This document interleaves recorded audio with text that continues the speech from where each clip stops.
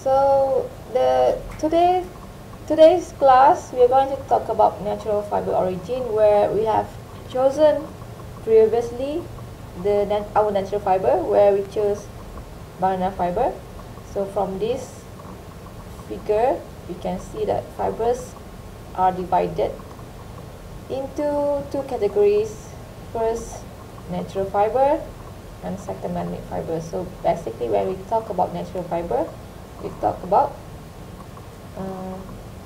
the one is naturally, which are not man-made fiber. So banana fiber is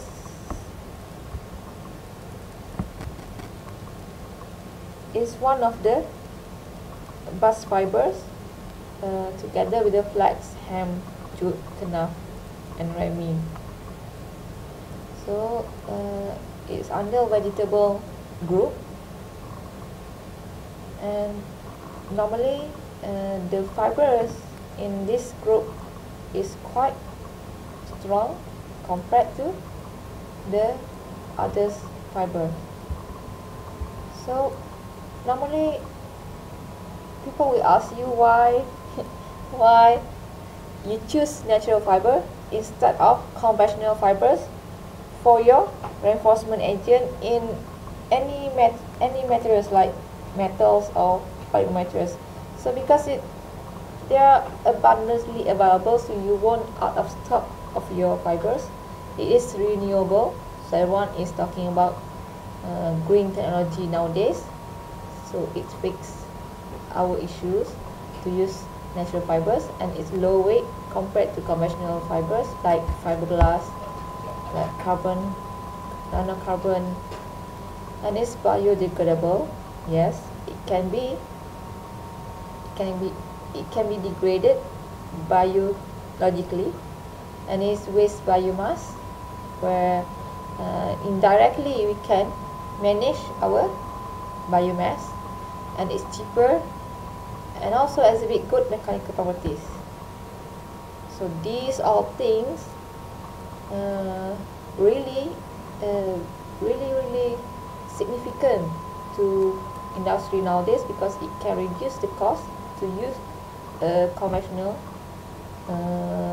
fibers, and of course when it reduces cost will increase profit. So that's what industry want the most. So as we as engineer, we really like to engineer the material to fix the current demand. So the current demand is everything is go green. So the application. So nowadays there are a lot of interest in automotive. So they call it as a green car. So as you can see from the picture here, this is not what a real green car actually. So what is a green car? Green car is about using a certain compartment of the car are made from composite, which is the reinforcement agent is made from the natural fiber. So like this application of in automotive, so they use natural fiber as a reinforcement agent for the composite, because it less weight compared to the glass fiber, no net carbon dioxide release, and also when it reduce the weight of the car, of the material used, automatically it will reduce the cost, and also this green products, sound insulation, and we don't need to worry about the waste management, because it recyclable.